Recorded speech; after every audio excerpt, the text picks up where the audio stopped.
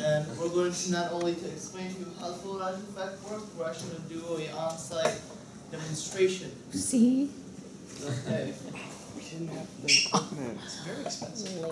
So the concept of the photoelectric effect basically is, you can see a diagram here, but I'm also going to draw a circuit while you explain. Oh yeah, so the photoelectric effect is light waves entering a very almost a concealed vacuum sort of space, through small slits, so that it just only a small portion of light comes in contact with the conductor, which is a piece of metal where the charge is equally spread throughout its surface, which means that there are electrons equally spread throughout a metal surface.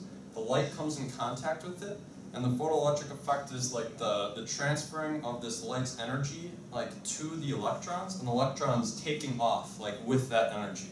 And then the electrons travel between two metal plates and create a circuit. Will allow a voltage to circulate. So that is so that is. If you have enough light, then it could basically act as if the circuit is closed. Yeah. If you say you want more power to come out of the circuit, what you do is you can't have light have more energy, because light only travels because a photon only has a certain mass, and light can only travel at the speed of light. So you can't make the light go through light faster on it. You have to just put more light. So I'm gonna draw. So here, just kind of to illustrate a little better, here you have a stationary electron. You have a incident X-ray. So like a light. Yeah, like a light wave, photon, whatever, because the photon can both have a wave and particle qualities. Okay, it hits the electron. Now what happens is that you have an elastic collision. So the photon will give some of its kinetic energy to the electron.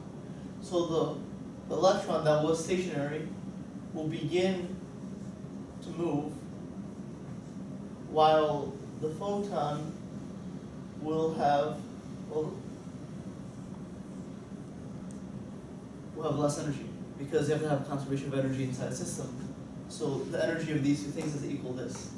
So what happens is light hits an electron in this metal plate, and that added energy helps it to cross this chasm to the other side. So let's talk about the history of the photoelectric effect.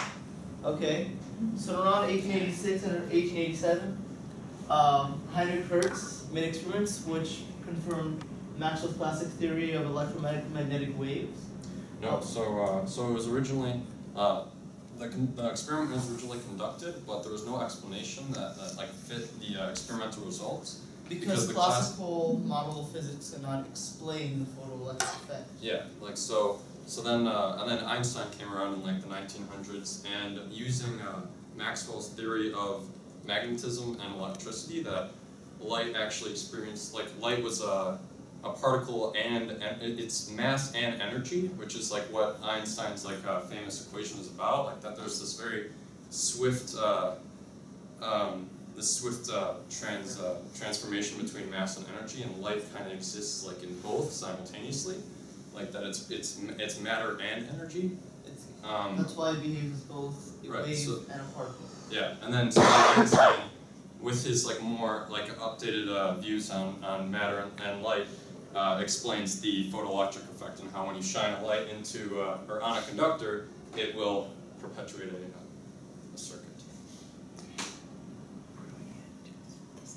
Okay, so as I said before, experimental results, when this was first done, couldn't be explained. But the experimental findings were first that a brighter light would cause an increase in current because there are more photons hitting the metal. Because, as we said before, a photon can only have one energy, one speed, because it's one particle traveling the speed of light, which is a cosmic speed limit. You can't throw more energy, you can't throw the photons faster, you have to throw more photons at it. It's increasing the density of light. So, yes. Yeah, so so if you want, if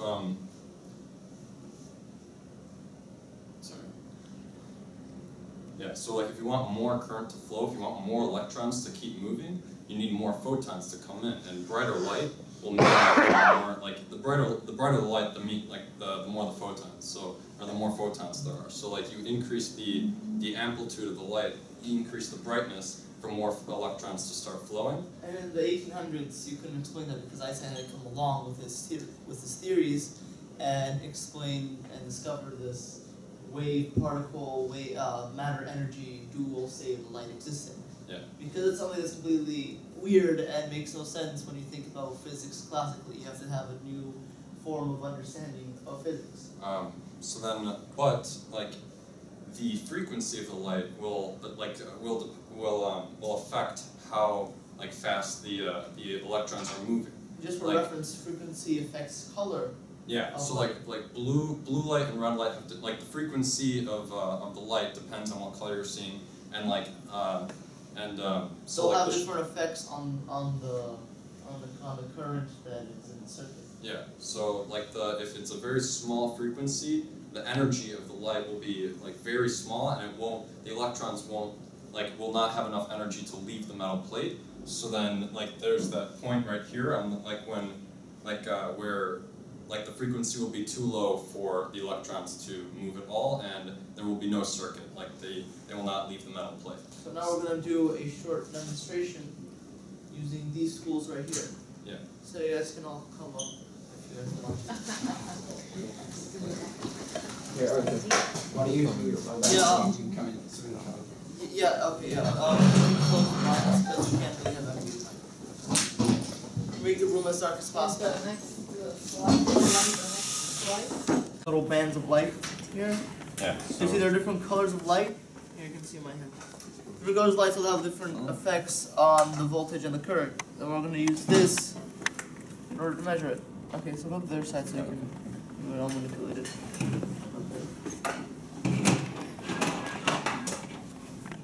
You can do into what decimal place you want to measure to. And so it's gonna change when we change the frequency of the light, Yeah, because and that like is changing the energy, like how much energy is hitting like the metal plate. Right there, it's on your shirt. Yeah.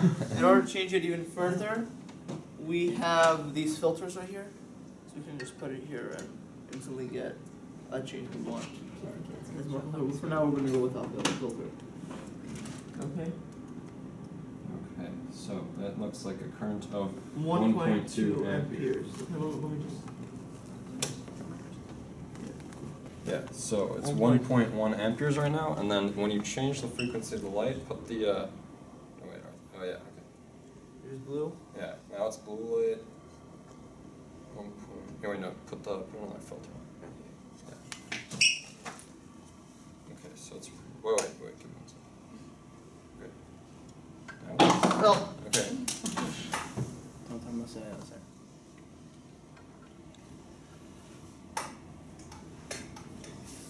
Alright, now it's 1.17. It's kind of 1.2. Okay, now move it. No, don't move that. Take off the filter. Yeah. And now it's dropping. Oh wait, yeah, now it's dropping because the frequency is now changed. Sorry. Just come here and see. Yeah. Dial. So now there's less. Oh well, there's less energy, and now less current running through because the frequency of the light is now changed.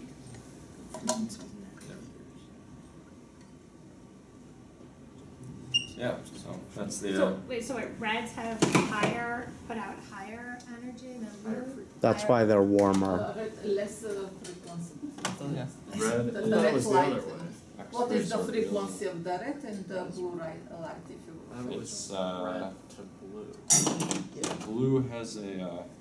High frequency, right? And what is the formula for the energy? I think blue is some. No, It's no, velocity. your velocity. So you can imagine that as your velocity is equal to your wavelength. Oh, I think that's the. Yes. Oh, is that the right? Lambda. So it's your velocity is equal to your wavelength times your frequency. So wavelength is distance, and frequency is how fast you're moving. Or no, sorry, like F not how fast you're equals moving. lambda over v. How many times you oscillate? Yeah, how many times you oscillate like in a per given- second. So, sorry. And also by measuring the stopping potential, Yeah. from the stopping potential voltage, you can determine the frequency. Yes. Yeah. So like it's really just like how how much like you're oscillating over a certain distance is going to be how fast you're moving.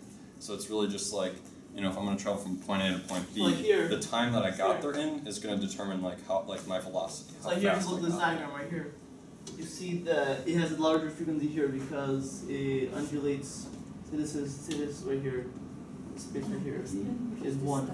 Okay, and the space right here is 2. They both oscillate 3 times. This one oscillates 3 times within 1 interval. This oscillates 3 times within 2 intervals. So the frequency has changed. So it has a lower frequency here than it does here because it undulates less times here in a certain amount of space. So it said, you know, this one goes 3 times in 1 unit of space. This one goes 1.5 times. So you've halved your frequency by hitting an electron and giving it some of your energy. Yeah. Because as we said before, energy is equal to Planck's constant times frequency. And since you've given the electron some of your energy, it means that now the photon has less energy, which means that its amplitude is smaller. I mean, its frequency is smaller. We'll see. Does anybody have any more questions? What else is confusing? It's so confusing to us. But you seem to really have a grasp of it, which is Yeah. surprising to me. Yeah, because we had discussed for you. So if I were to add, well, first of all, I'm just curious.